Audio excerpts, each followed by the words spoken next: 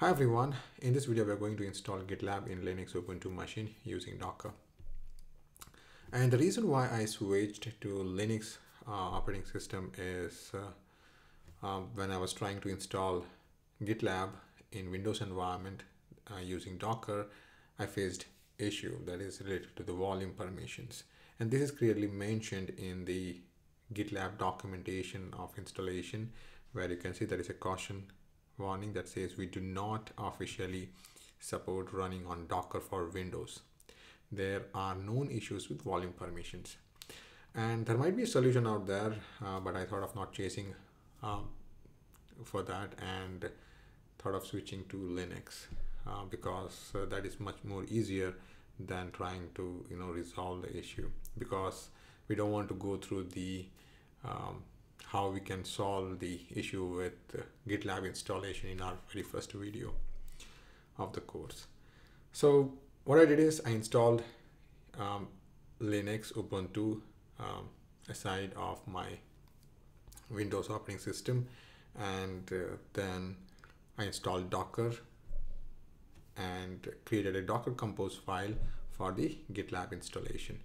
So where I started is I started with the GitHub, where I search for the GitLab.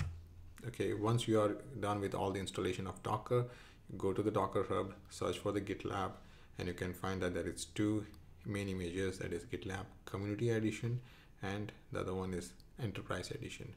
So we are interested in Community Edition, so I clicked on it. Next, what I did is I followed the link here, and then finally ended up on the GitLab documentation for installing using Docker. So if you follow all these steps here, which is clearly mentioned, nicely documented, if you go through all this, you'll be successfully able to install GitLab. So what I have done is I have a Docker Compose file which I'll be showing you. Let me bring that up. Here it is. So I have created a Docker Compose file, and in this I have created a service called web, and in that I have specified the image. And what this is going to do is it is going to search the image in your local repository. If it is available, it is going to use it. If not, it's going to pull from the Docker Hub. So what I'm doing here is I'm using the release candidate. Instead of using the latest, I'm using release candidate. The next statement that it says restart. So whenever my system restarts, I want to restart the container. That is, I want to start the container. Next, I have the host name. You can give whatever name you want. And then I have the container name. I want to name the container which is going to start, that is GitLab container. Then I'm setting the environment variable here, that is GitLab omnibus config, and I am specifying the external URL as GitLab gainitgain.com. Then I have the ports. This is something that is very important, where I am publishing the ports of the GitLab application, that is the container, 80, that is the HTTP port. Then we have SSH and HTTPS. So all those three ports I am publishing to the external world using my IP address. And the reason why I have the IP address is because in my future courses, I'm going to access the GitLab application from a different machine. Okay, and that's the reason why I have the IP address. Here, if you see that I have a port number 8080, so what I'm doing is I'm publishing the container GitLab container port to the external world through 8080. Okay, so that is what here it means. The next I have is the volumes, and what this does is it basically saves the GitLab, the config, the log, as well as the data to my file system. So instead of whenever I restart the container, I don't want to lose the data, that is all this information of GitLab. So what I'm doing is I am saving it to my file system. So whenever the container starts, it knows where exactly all these configurations, data it needs to look at. It needs to look at the file system. So it will pick it from here and then start. So So that's what this volumes does. And here is where I was having issue basically when I was trying to install through in my Windows operating system. Here is where I was having issue. Okay, and the next I have is the network. I'm saying that okay, use the Docker network that I have created, and finally I have the networks, that is the Docker network. So I hope this is clear, the Docker Compose file. So let's try to run the Docker Compose. What I'm going to do is I'm going to go to my Compose file, which is in my documents folder. Then I'm going to open it in the terminal.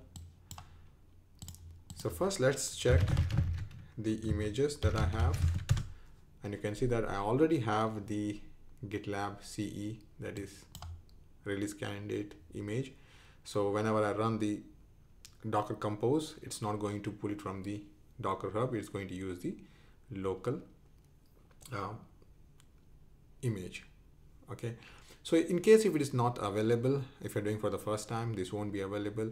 So but when you run the Docker Compose, it will pull from the Docker Hub and it will download and save it in the local repository. So let's run this, the Docker Compose, and the command is up, that is up. It's going to create and start the container, and then I'm going to run this in a detach mode. So let's hit enter, and it says creating GitLab container. Okay, so if you're doing this for the first time, what it's going to do is you'll see that there will be a downloading information that says it's pulling the Docker image, that is the GitLab image from the Docker Hub, and once that is done, it's going to create the container. Okay, so with that, let's check the Docker container, and you can see that it says health is, the status is starting, and you can see all these ports here. Okay, so the name is GitLab container. So this is going to take a few minutes to start. So what I'm going to do is I'm going to stop the video here, and then once it is up, I'll be back.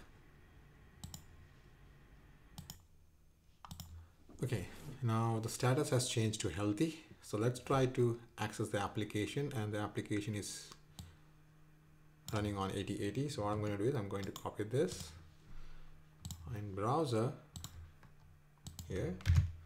Let's try to access it, and you can see that we are able to access the GitLab application.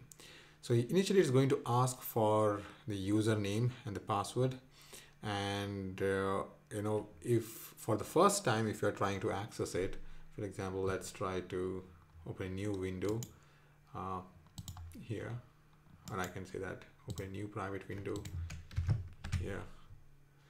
Okay, so here what it's going to do is for the first time it's going to ask you for password reset. Okay, in my case I have done this couple of times, so it's not asking me, but in your case it's going to ask to reset your password, and the username, that is the default username, is going to be root. Okay, so here what I'm going to do is I'm going to use root, and the password, once you reset the password, it will redirect you to the application. So here I have already done that, so it's going to be the resetted password, that is my new password, and it's going to be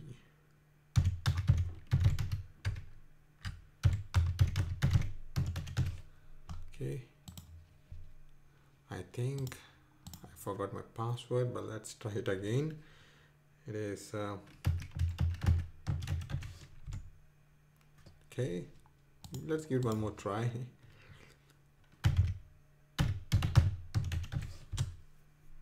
Yeah, and now I remember my password. Okay, so if you see here, now I'm in the application, and like in your case, you will be, after you reset the password for the very first time, you will be in the landing page, that is the home page of the application. So with this, we have successfully installed GitLab in our machine using Docker.